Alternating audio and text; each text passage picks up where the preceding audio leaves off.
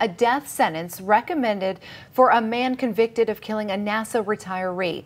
The same jury that convicted Warren Hardy said he should die for his crimes. WAAY 31's Nicole Zedek has been at the Madison County Courthouse all day awaiting the jury's recommendation. Nicole, what was it like in there today? It was a long day as friends and family members of Kathleen Lundy waited on pins and needles outside of the courtroom as those jurors deliberated from 8 a.m. this morning until 12:30, never leaving the room.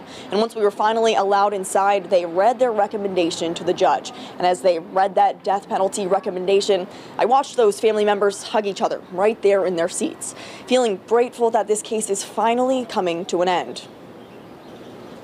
It's been a long road. You know, it's been 5.5 years since this happened.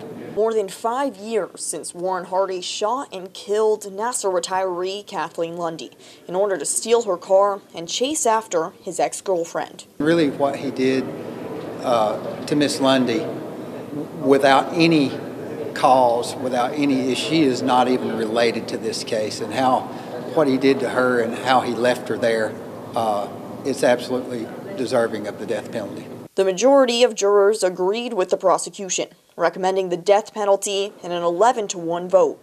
Well, you're always disappointed when the recommendation doesn't go the way that you're, hoping that it will. Hardy didn't show much emotion as the recommendation was read. I believe Mr. Hardy has been preparing himself either way. As all sides get ready to finally close this tragic case. In a case like this, nobody's happy. This is not a happy time. But I do think at the end of the day, there is something satisfying when justice is served.